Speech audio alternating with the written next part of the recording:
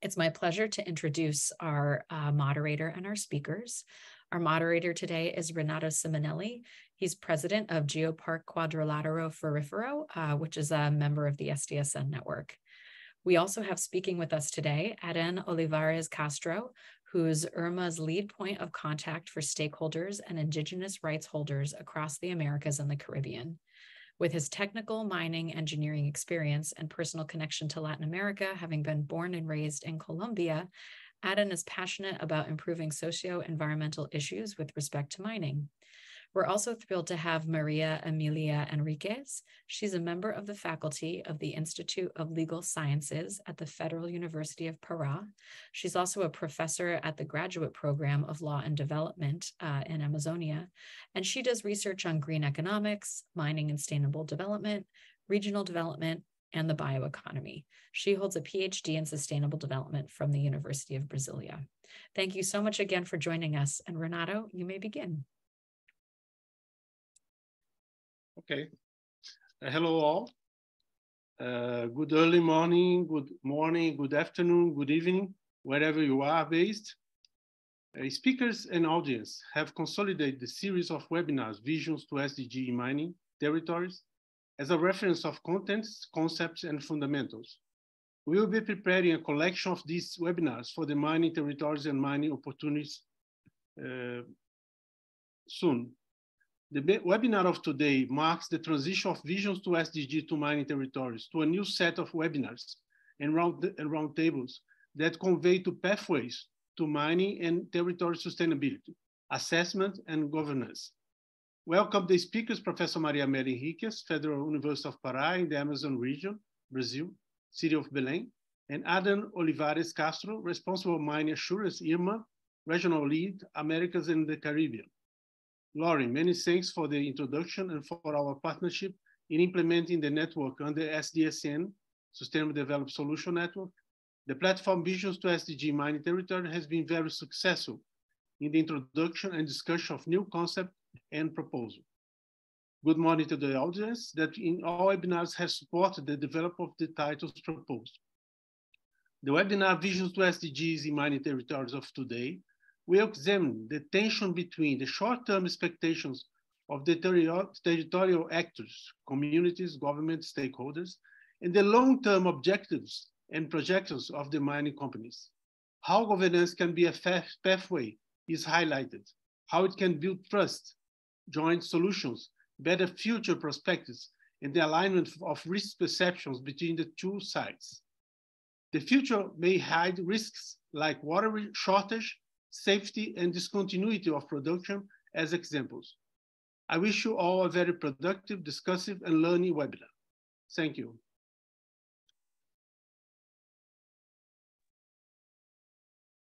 We're now going to turn to Maria Amélia. Give me just 1 second and I will get your slides up. There we go. Begin when you're ready. Yes. Well, it's a pleasure to be here. Thank you very much, Lauren. Congratulations for the very, very good engagement and enforce SDSN.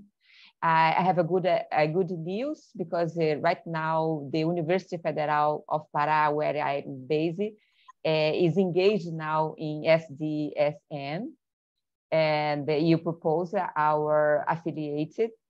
I'd like to thank you very much for Renato Ciminelli for the invitation, and congratulations also Renato for very brilliant work he has done in the Quadrilatero Ferrifero, and my colleague Adan for the beautiful region in British Columbia.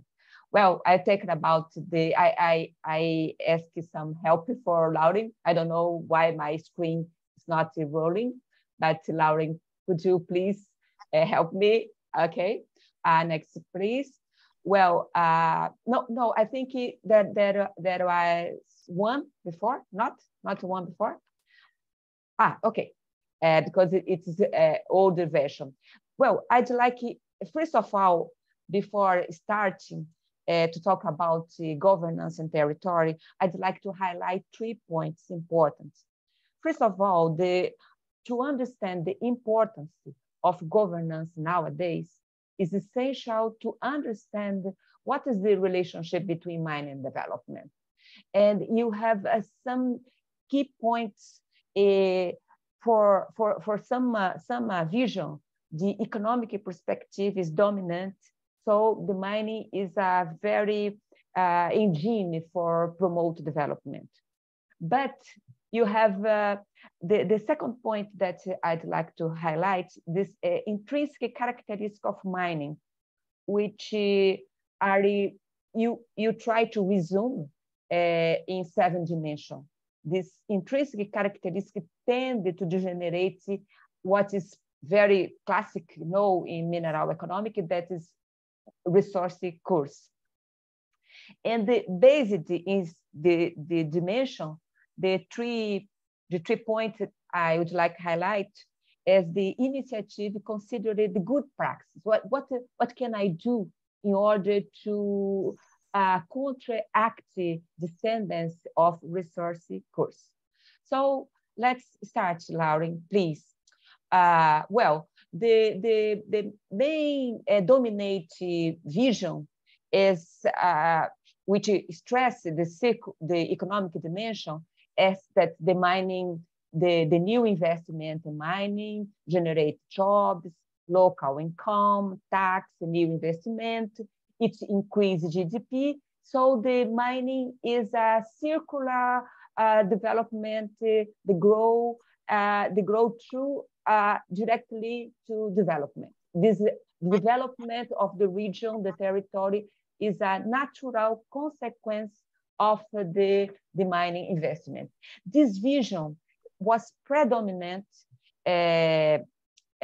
especially for World Bank in the 17th and 18th.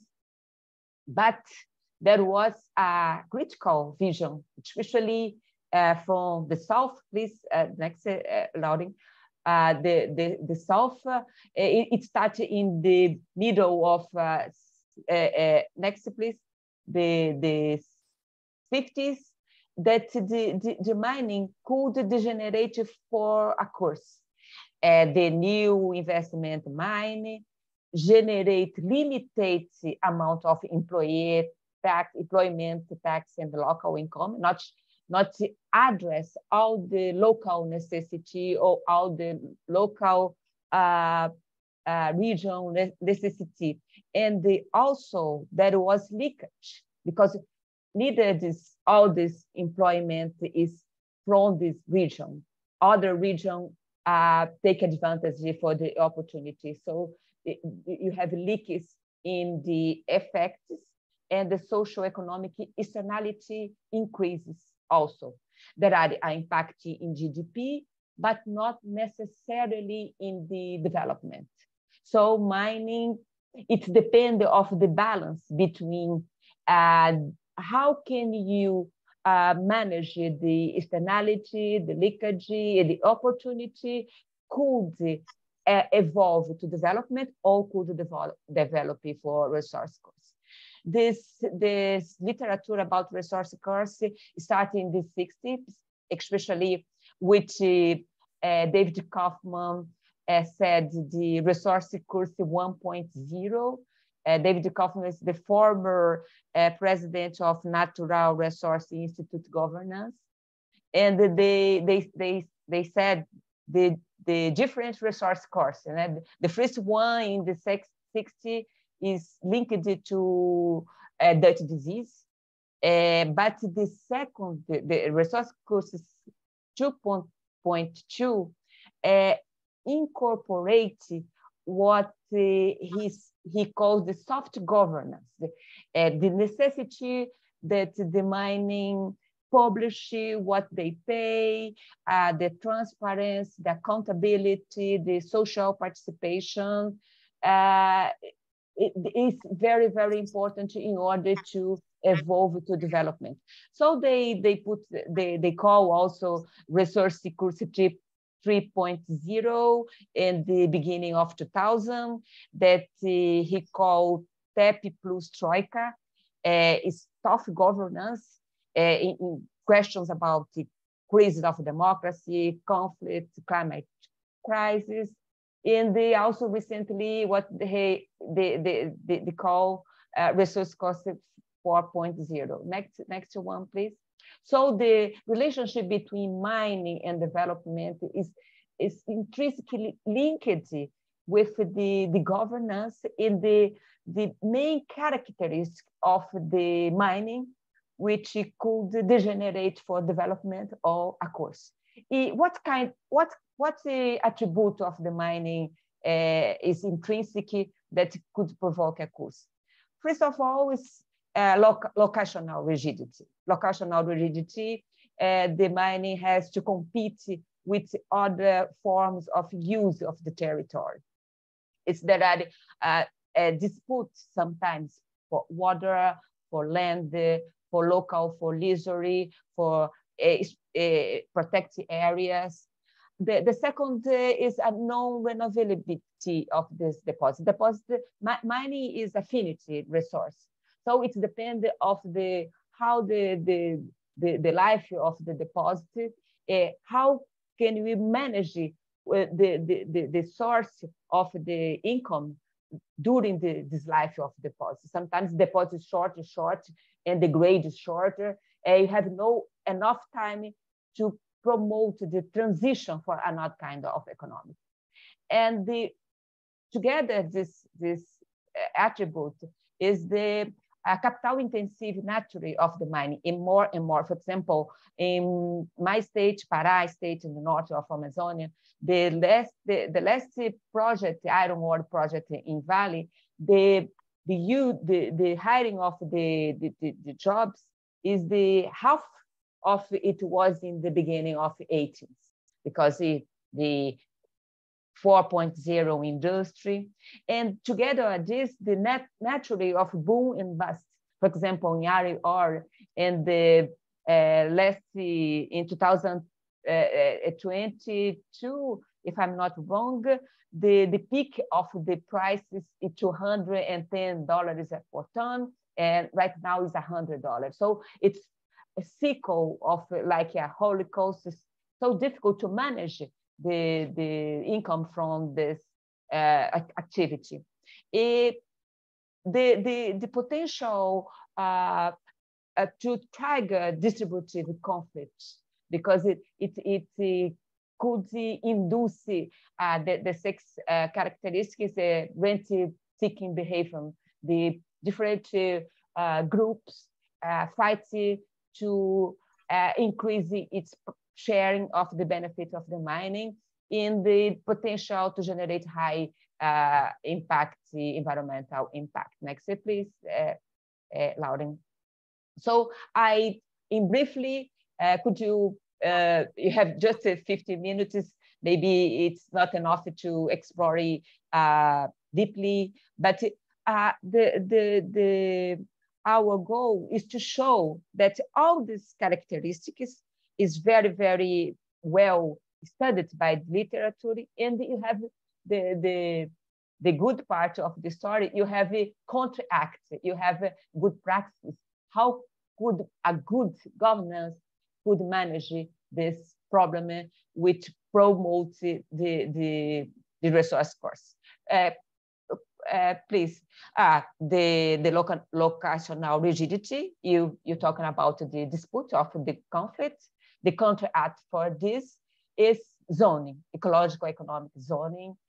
What's the spaces must be mining? It must not. If you have, for example, a special ecological area, no goes on. It's okay. It's occur.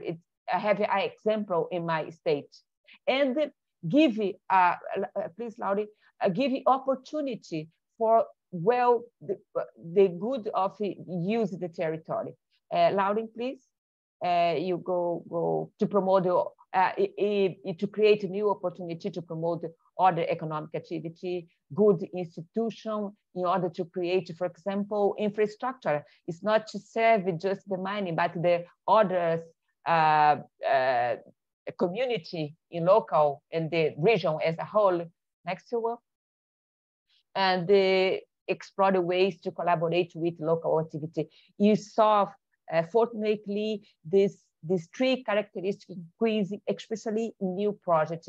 you can see it in Brazil, especially after the disaster in Mariana and Brumadinho. Next, please. The activity is subject to social. No, next. I think to go faster. I think maybe Becky, Lauren. Next, okay.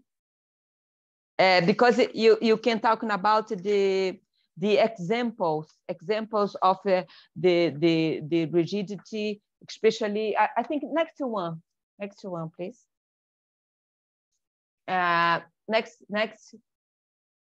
Next, please. I tell it after, because I give some examples. This is examples of zoning in my state. In beginning of 2000, there are a very huge bauxite project in north of Brazil, Pará state here in the map, and it was created a special protected area. This project was at Rio Tinto, and the government and the company decided not go, no mining zone, because it's a special preserved area, especially ecological area. But you have, next please, you have an example, for example, in Kiruna, in Sweden, all the town was changed because of the mining. The society decided it's important, the mining go ahead, and they change completely the city for this. Another example is in Mexico, one city that, next please, that live together. The mining is very old in the region of San Pedro, Cerro San Pedro, in Mexico, and they decide until the mining is continued. So I'd like to stress that it depends of the governance to decide what is no-go zone or what it must mobilize to in favor to the mining. Next, please. The second is non-renewable of deposit. The useful life of mining is short, so sometimes have no time enough to do the transition for the other economy. What is the good price for this? The good prices, next please, regional planning, or sometimes tax policy. For example, recently UK in the pandemic times, when especially after Ukraine war, when the oil and gas increased a lot the price, the UK government imposed a tax for 25% normal profit in order to increase its sharing in the benefit of the mining. There are another example in Australia, in Botswana, in South Africa, but it's not just the case to increase its sharing in participate, but the use it wisely, the use it well. Next one, please. The other characteristic is capital intensive. As I said, mining is, for example, the new project of the valley here in Pará state, S11D, there are lots of automotive activity that are not done. All the trucks is autonomous, and there are lots of less. The contract, the other side is less job, less income, less time to do the transition. So it's very, very important since the beginning. Laura, could you please?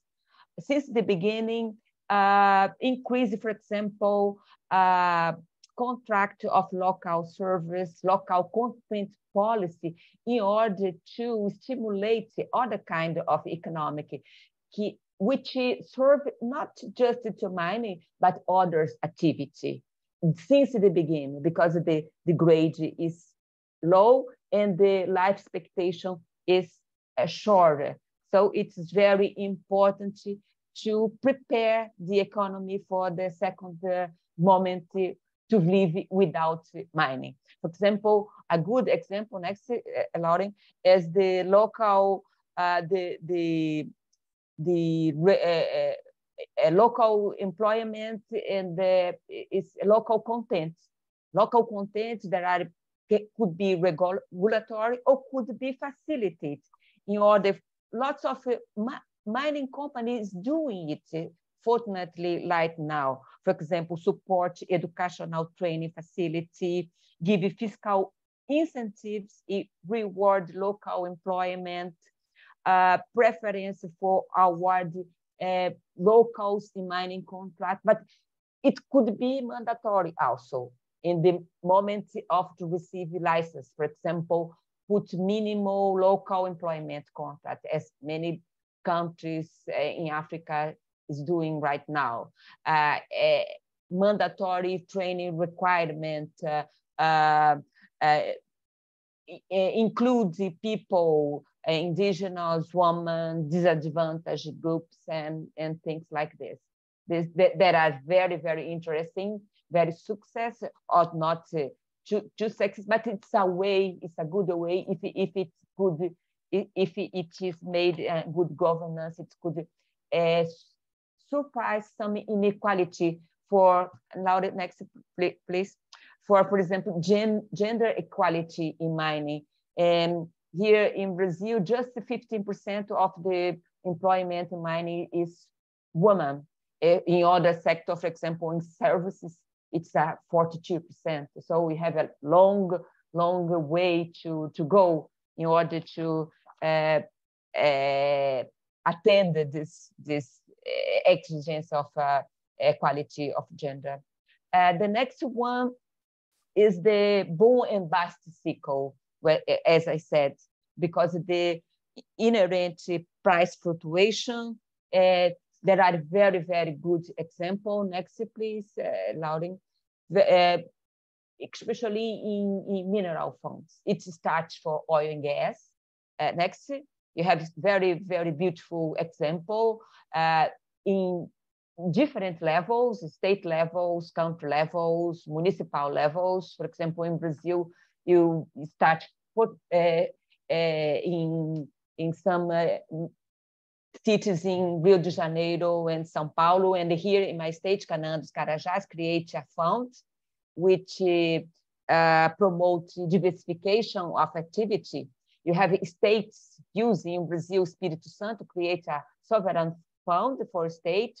There are a classical fund in Alaska, in Alberta, in Canada, in Alabama, and there are the Norway is a better example of how to apart the resource, the financial, in order to better use such money in the future, or to prepare the economy to transition for no economics.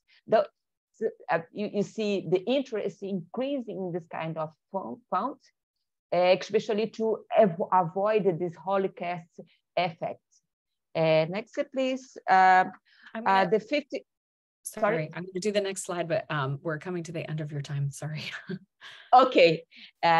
Here, just in order to finish, the conflict, you have a very, very good example. For example, how to share this benefits in red dog mining in Alaska. I have no time to show all the benefits, but it's a very good, if you are interested, is just to show. The 6th point, next please, just to finish, as the rent-seeking behavior, and to avoid rent-seeking, you have a proposal of EITI initiative. There are very good examples in Botswana. and in this dimension, we create lots of discussion about how to improve governance in order to avoid this rent seeking, include the very excellent role of Natural Resource Governance Institute. Next one, please, Lauren. The governance is different pillars, in principle, transparency, accountability, social participation, orientation of consent, responsiveness, efficiency, equity, inclusion. All these principles is very, very important in order to improve the governance. Next one. All the lots of consensus in literature that the good governance convert mineral income in better, and the lack of governance could degenerate in resource costs. And next, this is a very interesting, the Natural Resource Governance Institute creates a governance resource index. It's very interesting. Next, please, Lauren, just two slides to finish. They incorporated 3 dimensions, the revenue management. Oh, next, the government and the value realization. It's very interesting because there are all the indicators to follow the level of the governance of the territory, of the municipality, or in the country. And to finish, some example of the companies is doing here in Brazil in order to counteract this tendency of this impact create, the social, environmental impact. Next, just 3 slides, Lauren, please. This is an example in the left side in some mining not use dam now, after especially the disasters in Mariana and Brumadinho.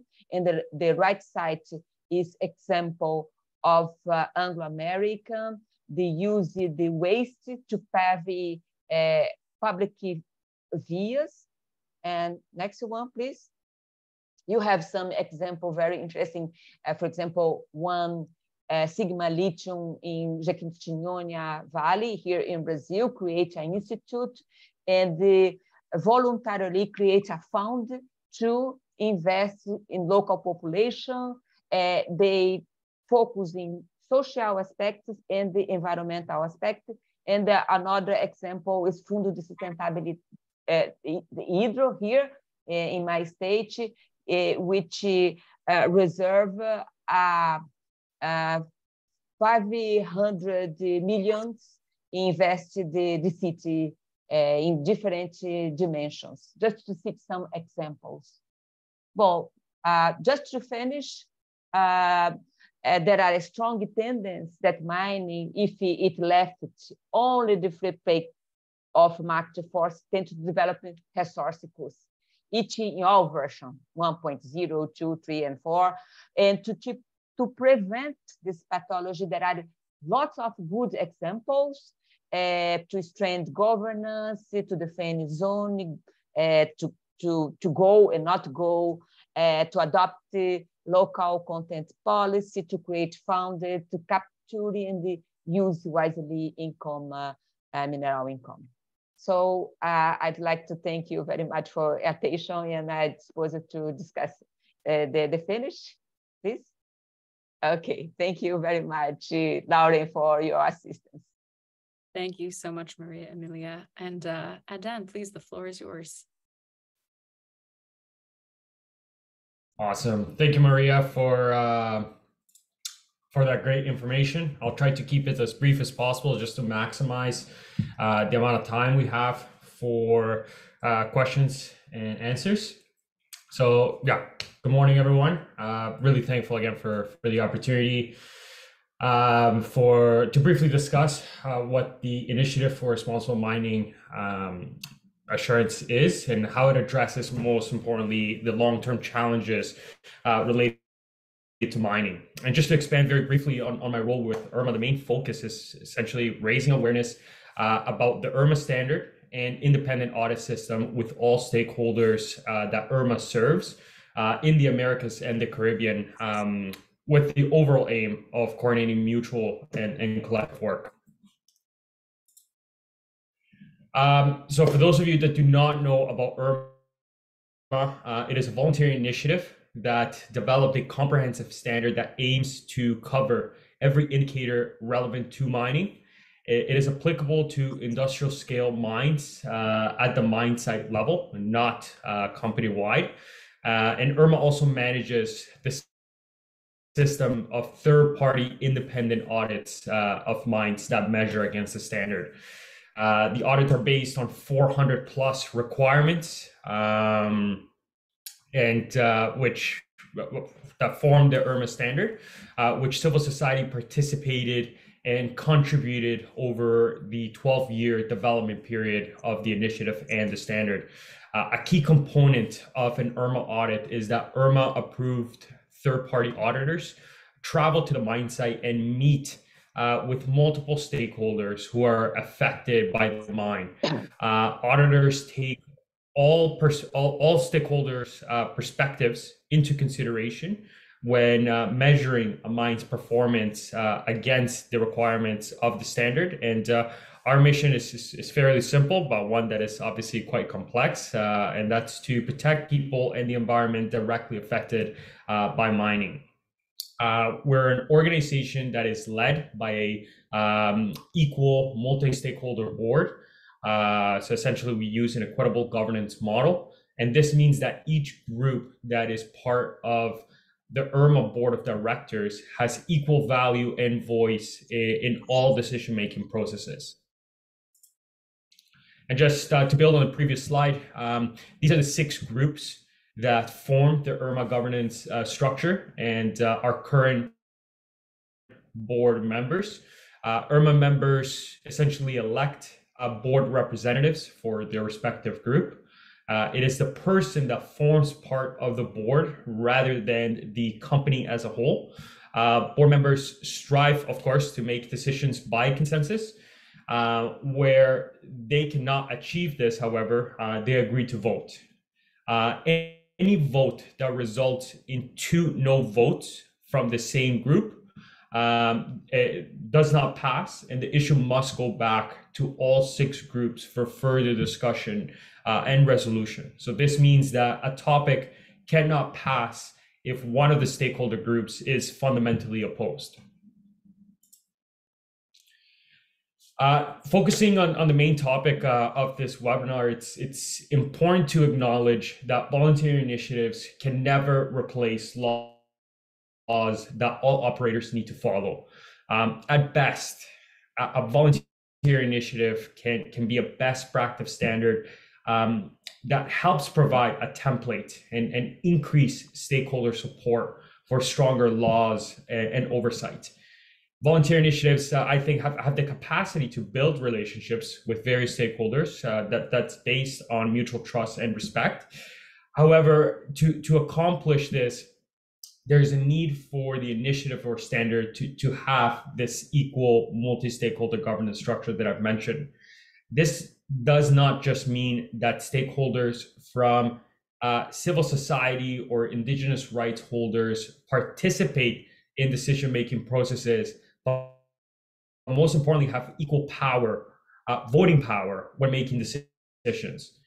This is one of the key factors that makes IRMA different than any other voluntary initiative or standard in the planet. Initiatives and standards that have transparency at their core, which is something that's talked a lot in this space, I think we demonstrate that transparency by publicly noticing audits and publicly sharing results to support community and worker engagement, which has a key role in starting to build trust with mining impacted civil society, including, of course, indigenous rights holders, and also contributing towards meaningful mining and community engagement. The IRMA standard and independent audit system, I think, are a tool that, one, increase access to information on the impacts of currently operating mines, and also support essentially you, everybody that's here, that's working on these issues, in having an informed base to ask for improvements. And second, to assess the potential impacts of new proposed mines as well. IRMA is unique, as I've started to mention, in that compared to other voluntary initiatives or standards that look at mining, we are not an industry-led initiative. Historically, there has been a large focus as well on certification, and that keyword essentially meaning a tangible document that is printed and framed. IRMA slightly shifts away from that in that it places a focus on the real issue, and that is essentially instilling a continuous improvement mentality, and more than anything, verification process. And this occurs unless, of course, all 400 plus requirements are fully met, in which case we do have a designation that is certification. This approach, as mentioned, focuses on the big picture rather than a piece of paper to hang up on a wall. And IRMA is also the only mining initiative with the equitable governance model, just to emphasize that, and we're the only standard actively reaching out to affected communities to encourage them to use the IRMA system as a tool to drive more responsible business practices, and also to train and support communities on how to do this. We're still new, of course, and since most other systems are industry-led, many indigenous communities or just mining impacted communities in general aren't fully aware of IRMA, and they're skeptical, of course, that the private sector won't just try to use it for continued greenwashing. So on behalf of IRMA, we need to earn that trust, of course, and hold our own system accountable. Here, I wanted to just briefly show that the makers of electric vehicles, renewable energy, are hearing community and NGO concerns about mining's impacts. I think they're sensitized to this and are working to change their sourcing of mine materials. Energy companies, car makers, other purchasers are pushing mines that they buy minerals from to be audited against the IRMA standard, to be more transparent about the impacts and to show, most importantly, measurable improvement in the near term. And we understand the risks of companies, as I mentioned, using IRMA as a greenwashing strategy. And the best way for us to address this concern is by encouraging people to read the completed audit reports on our website and see for yourself that our audit system is not simply a check mark and is in fact a rigorous process. We have also received increased recognition by government authorities. This includes the European Parliament, the US government, and the latest being the Chilean government, which has referenced IRMA in the country's national lithium strategy as a framework to initiate a process of dialogue and participation with stakeholders impacted by lithium mining. Just last slide here to give people very much an idea of the impact IRMA is having. Here are just some statistics that of mine sites measuring against the standard. Globally, we have 94 mine sites registered in the system, 58 of which are self-assessing against the standard.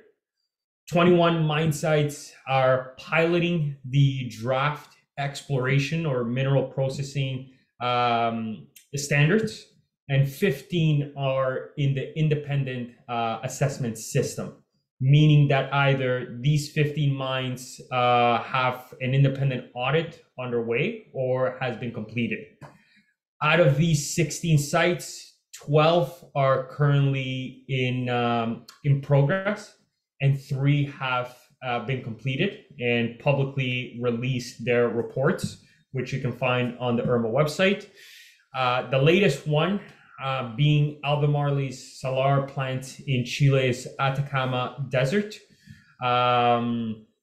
And mine sites registered in our system cover these 29 countries you see here on the slide on the left, and combined produced over 50 different materials. As I believe, and I saw on the audience there, we have some folks from Brazil. I'll highlight the engagement as well of IRMA in Latin America.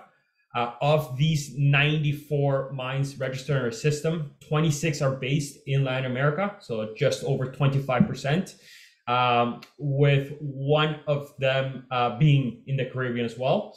We anticipate the results of the Barro Alto and Minas Real, Brazil's sites to be released this year. And we also have a couple new sites as well in Brazil that we just announced are going to be measuring against the standard. And given the trajectory, the increasing trajectory of mines over time, as you can see in the two graphs that are measuring against the standard, we anticipate the standard's influence to continue increasing. So this concludes my presentation. Thank you all so much. Try to keep it as brief as I could there.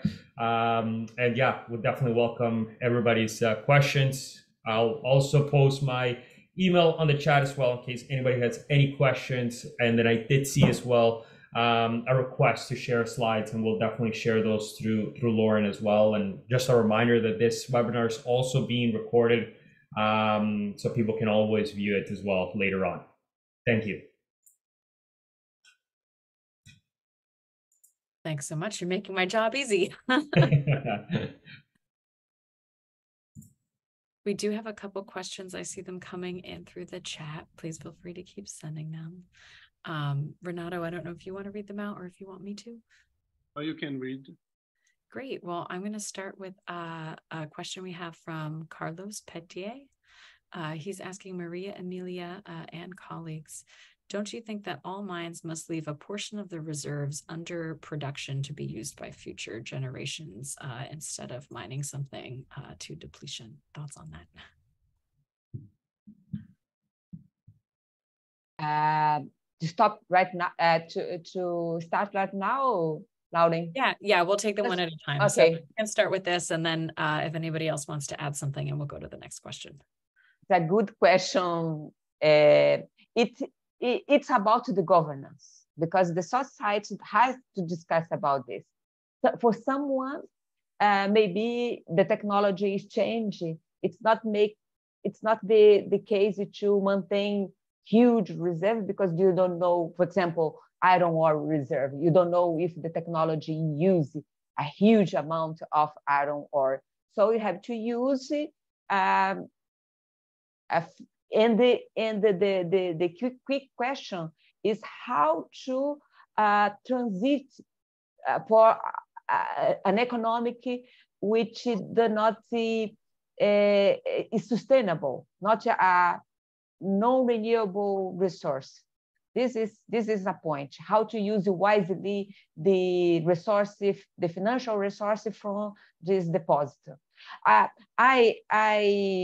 My personal view is to maintain the deposit, especially in regions that are special ecological, because the subsoil is also important for equilibrium ecological and biodiversity.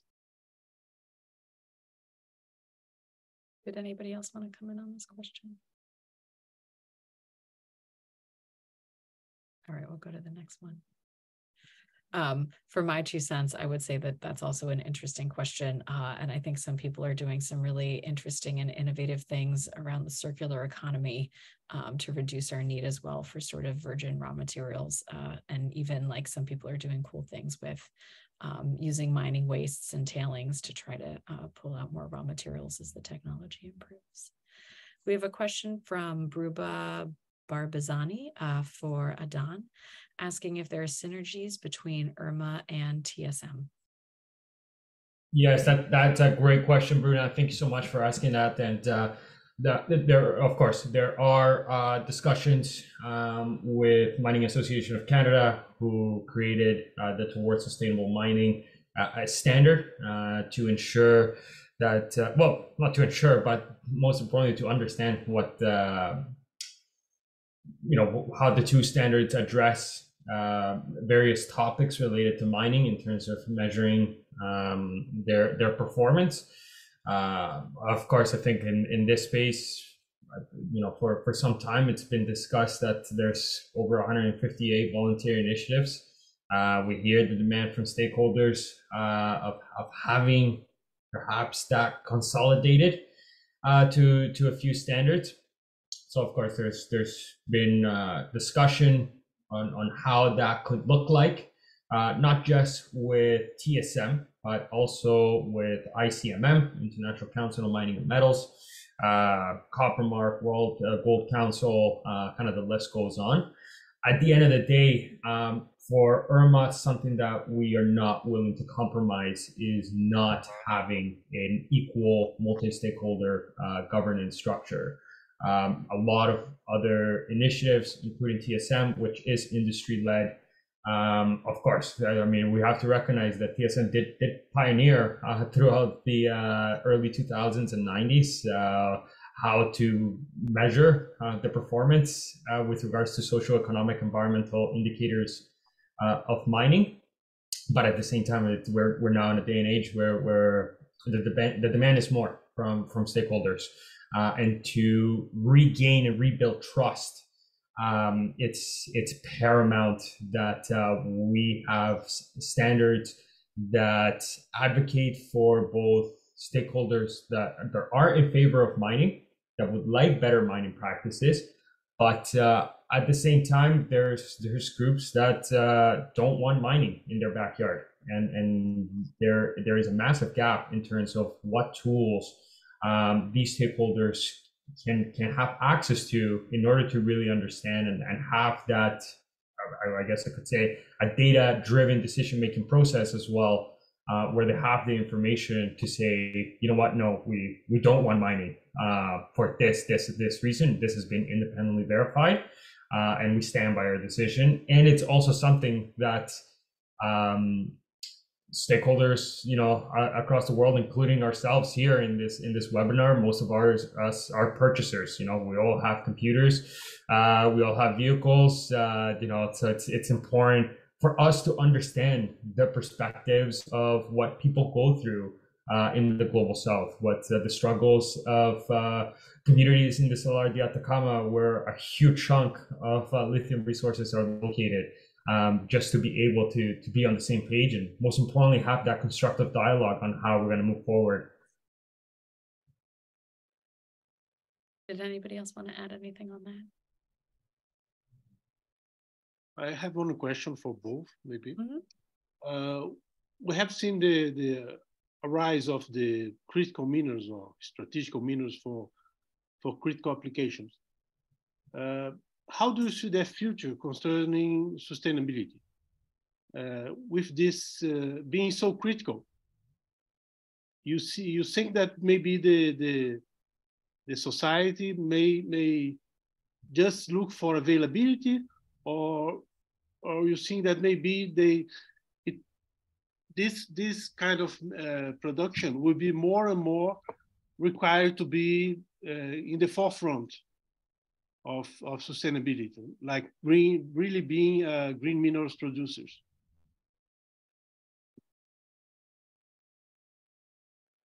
It's a if you very wanted to tough. address that, I just answer some questions on the chat as well. It's a very tough question. At the same time that the mining is the solution, is the problem, because they compete with other use of the territory. I think it's an example how the governance discussion of the society might make decision. I'm not sure that mining, you have to mine all the territory just because it has the deposit. There are some territory even has a very good deposit, it's not to mine because it's special for biodiversity, special for the society. For example, the conflict for water, for example, if the mining finish the resource of the water, how can you manage? Which is more important, the water or the mineral? So I think it's very, very important to zone, to decide when I can go with. Obviously, there was environmental and social impact, and you have to hierarchize. How can you compensate? How can you avoid? How can you try to mitigate this impact? But this is an issue that the society has to decide. Adam? Yeah, sorry. I was just replying. There's a couple more questions there on the chat that I wanted to get to before summarizing. I mean, yeah, just to kind of keep it as general as I can with regards to sustainability and water usage. I think stakeholders have water specifically, water quality, quantity usage is pieces of information at the side level that not all jurisdictions have a fair and accessible way for stakeholders to have access to that information, which is a key driver, of course, of driving sustainability.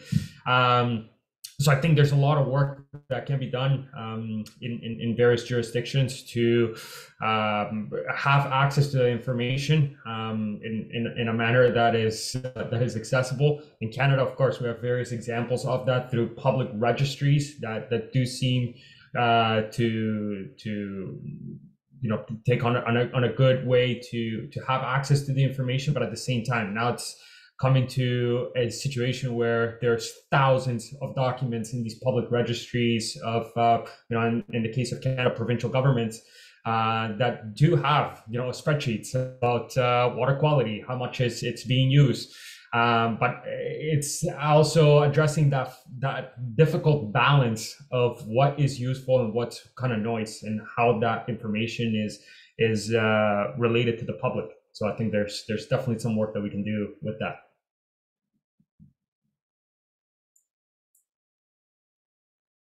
I'd like to comment my colleague Irã Machado here.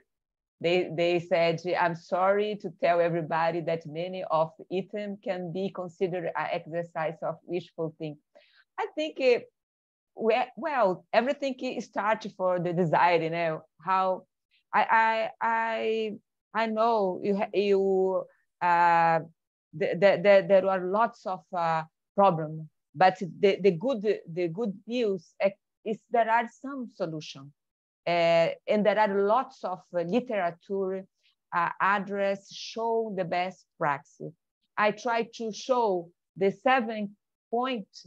I compare it like animal, savage animal that is necessary to domesticate by governance.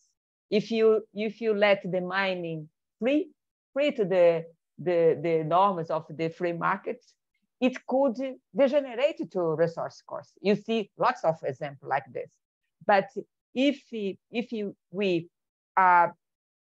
stay concerned about this possibility, and what is not the case of to use it as a receipt, which was good in Alaska, in British Columbia, in Mexico, will be in Brazil, not, but it inspired. It calls attention the necessity to prepare, to planning, to involve the society, to control, not to left it free. This is important, to call attention for all dimension. All dimension could provoke serious problem, but all dimension was very deeply studied, and there are some recommendations in order to avoid this problem. We're almost out of time, so unfortunately, I know we didn't get to every single question, but I'm going to suggest that each commenter, leave us with a minute of closing remarks. Ways that people on the line can get engaged and try to foster better governance of the sector as a whole, different roles that maybe you see for personal citizens versus governments versus people who are working in companies, or anything else that you want to address in your last minute. We'll start with Adan, I think, and then Maria, and then Renato to close us out. Yeah, I'll keep it really brief. I mean, we got 3 minutes here, and I think I've said a good chunk of what my closing arguments are. But I think I think we're through this, I guess, data science era that we're living with everything being digitalized. The volume of information is just going to keep piling and piling and piling. So I think it's critical for people to do due diligence and really understand exactly what they're buying and how what information is out there and how to use it and screen out for noise. I think that's the most important message that I can give people. And if the IRMA standard is something that is of use, happy to continue discussing. And then if I'd share my contact email there as well. But the reality is, for some folks, it's not going to be like that. IRMA may not be the best tool for them, and it's about accepting that and really having a constructive dialogue to keep on building and improving. Thank you very much, Lauren, for excellent coordination. Thank you, Renato, Adam, for sharing this table with you.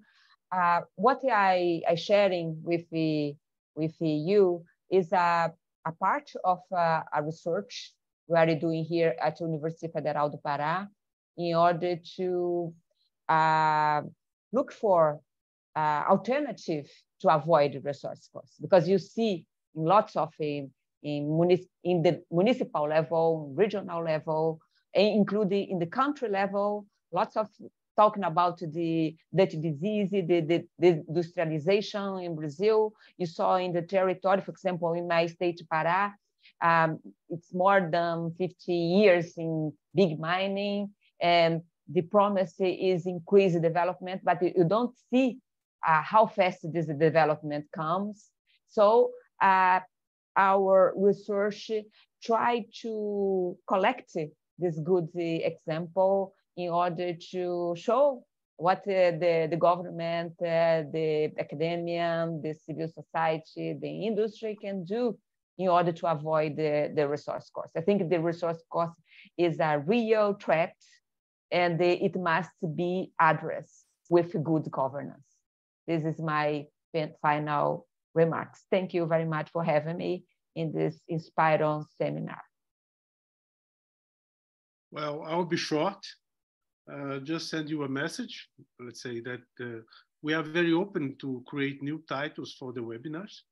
So please be free to suggest us, and we can talk again about titles that can be included in the coming webinars. Thank you very much. Thank you again to our wonderful speakers, Renato, Maria, Amelia, and Adan. Thank you to everybody for being with us. The slides will be posted and the recording as well. Everyone should get that direct to their email inbox. My guess would be maybe Monday. Thank you again, and I wish everybody a great rest of your day in whatever time zone you're joining from. Thank you.